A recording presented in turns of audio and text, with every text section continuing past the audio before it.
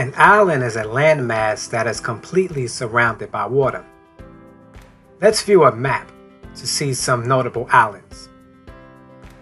This is the island of Manhattan, also referred to as New York County.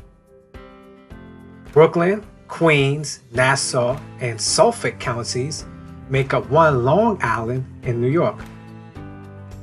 Japan is an island that is also a country. And Australia is an island that is referred to as a country and a continent. Now you know what is and how to identify islands on a map.